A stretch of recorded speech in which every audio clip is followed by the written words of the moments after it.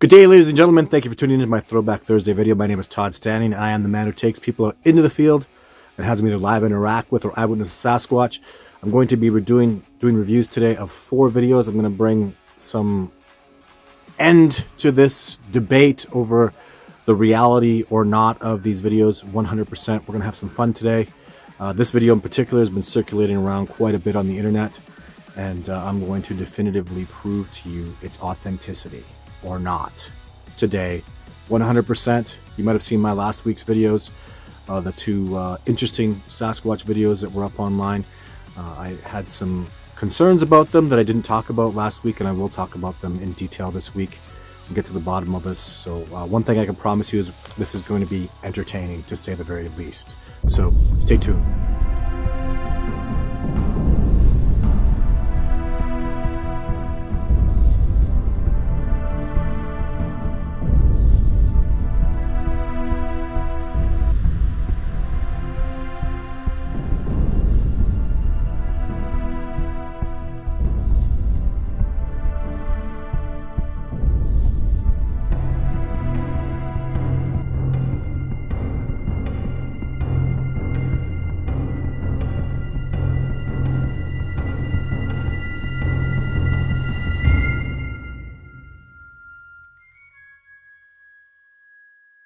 So the first video we have here that I talked about last week is this one. I'm just going to let it play now.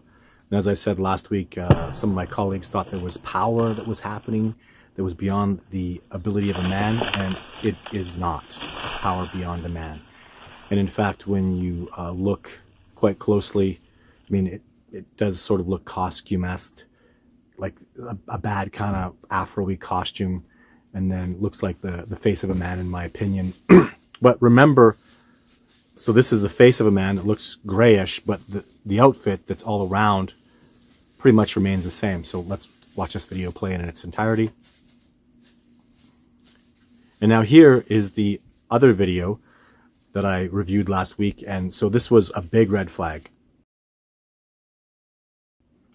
So as you can see here, as I zoom in on this section, that is clearly a known Sasquatch mask that you can purchase. The costume, the exterior costume, is the same. You can see that clearly, like, the whole suit of it is the same, but instead of just painting the man's face gray, this time they just used that particular mask that you can put on. And if you still don't believe, so these are all the same videos. So this is the main video that went really quite viral and did well for this gentleman. And as we can see in this video, again, the Sasquatch is moving logs and stuff around and trying to show power beyond what a human can do, which it does not show. And I'll just let this video play.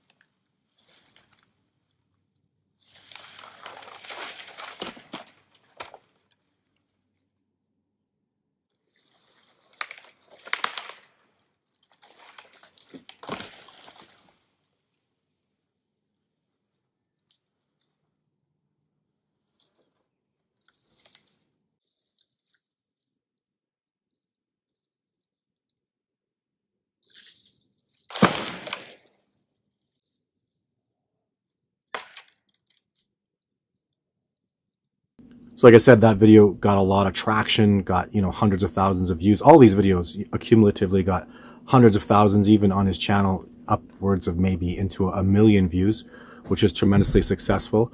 And they're not real. They're fraudulent. If you have any doubt of that, ready to have some fun. So here's that scene that we saw the Sasquatch in. What he's alleging here is that this crime scene is where human remains were found, and he's saying that these humans were killed by a mountain beast or a Sasquatch or something. So this is supposed to be a forensic expert coming along here. We got to watch this. This is just really, honestly, just good for a laugh. Because, I mean, he's a blue, what is that, a recycling pail he's carrying? This is allegedly just outside of Banff somewhere. And, you know, maybe it is. I don't know. It's the wilderness somewhere for sure. But so this guy comes along with a blue container and, what is that, a hazmat suit or something? And that's supposed to be a police officer? And how did he get this I mean, what's his camera doing there filming this?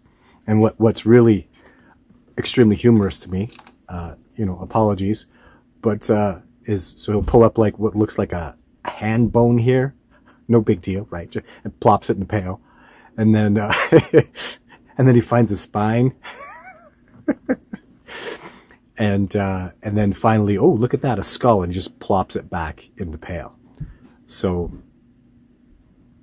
yeah, so it's Sonny Vader, I believe is his name. And obviously, this is just a complete hoax and a joke that, you know, it's maybe a little funny. I don't know. I have a tendency to learn quite a bit from these videos, in that things that, you know, I'll look for in an authentic Sasquatch video, or, you know, just ways that I can help identify. Because for me in my profession, because I am a Sasquatch researcher, it's important that I identify a truthful video, look for something authentic with it, and then move forward based on that information to even spend my time and my money, you know, my resources, or even someone I know to go out and investigate these alleged videos and whatnot. Because we shouldn't lose heart. I'm thinking right now, honestly, it's looking like a good 80% of the videos I'm seeing here are clearly fraudulent. You know, and again, there's lessons to be learned. Sasquatch don't do that. Sasquatch don't walk in a certain way. Their feet don't move in a certain way. You know, there's size that you can't really fake. I mean, for example, in my video 3, that Sasquatch is 9 feet tall, and he's running faster than the fastest man in the world. The Patterson footage is so profound, so real on so many levels. I think amongst the significant amount of evidence that there is for that video, for me, the end resultant is that mid-tarsal joint in the foot. So in case you don't know, in the Patterson film, they got tracks after.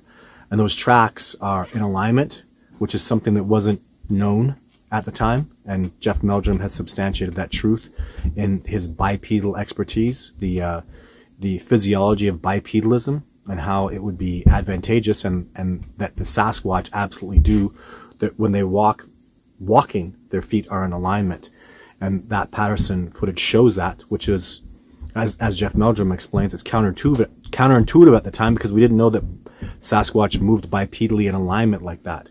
And I have personally seen that on multiple occasions out in the field. They walk in alignment like that. The other thing that they didn't know is there's a mid-tarsal joint in the foot of the Sasquatch. And what happens is the joint can literally move like that. Our foot can't do that. So when that female Sasquatch in the Patterson footage, through the foot stance, the 5 phases of the foot stance, at the end, her foot does that. And what happens is it squeezes up a little patch of dirt in there. So it creates that, what looks like a pressure ridge.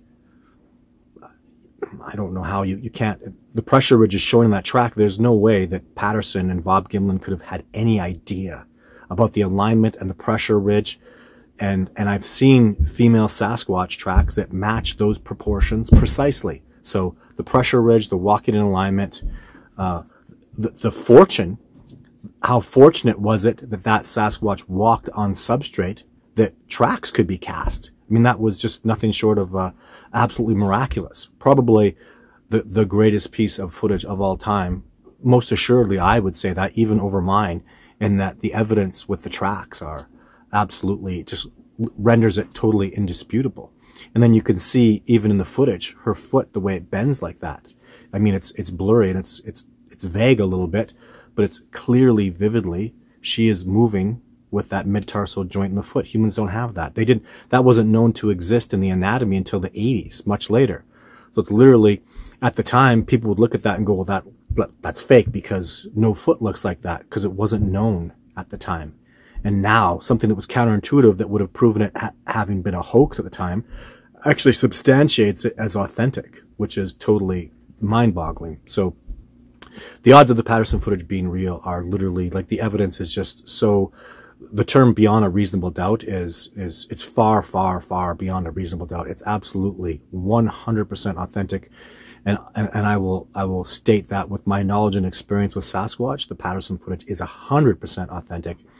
And I'm finding other little things just from my experience, you know, the Florida footage that I have on my channel with that Sasquatch breaking a piece of wood that just, the power, I believe, is non-human. Unless they had some machine out there, some hydraulics breaking, snapping, breaking wood, the footage is very poor. I'm not comparing that to the Patterson footage by any extent, but I can't see how that would be not authentic. And then the Eagle Cam footage that I found, and even I was sent a piece of footage that I have originally on my channel specifically, where there's a photograph of a Sasquatch, and I'm seeing an adolescent male with the same hair that I've noticed in real life, and so I also believe that's authentic. So let's not lose heart with these little hoaxes from here to here once in a while that we get. You know, the problem is that YouTube is monetizable and people make money.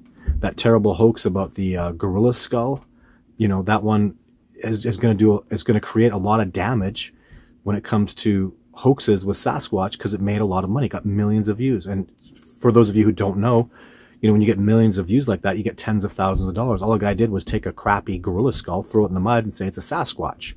And it just picked up and went viral. And that sets a really bad example out there to people that are hoaxers, that are just out to make a buck. So these are the issues that we deal with doing this research. I can't imagine all the researchers that have come before me that have, so even I find that in interviewing people and talking with people, even in the interview process, I find them to be very inauthentic. A lot of times too, I'll get people that really will, for lack of a better term, stalk and study me to the point where they take my own information and then use it to convince me that their alleged sighting or video is real. Fortunately, there's a significant amount of evidence that I don't make public, and I just conduct in interviews. And it's always going to be like that. There's always new information that I'm learning, and will I get tricked and fooled? Absolutely. You know, I make mistakes, but even in the videos that I'm saying, like this is definitively inauthentic. This is 100% a hoax. So I'm sorry if you still believe it's authentic. It's not. There's just no way any of that's real. But even the ones that I think, like the Florida one, I can be fooled on that. You know, the Eagle Cam one that I like, I just see too much there. You know, I'm maybe I would say 80% convinced the Eagle Cam footage that I have on my YouTube channel is also authentic. But am I 100%? Maybe not so much.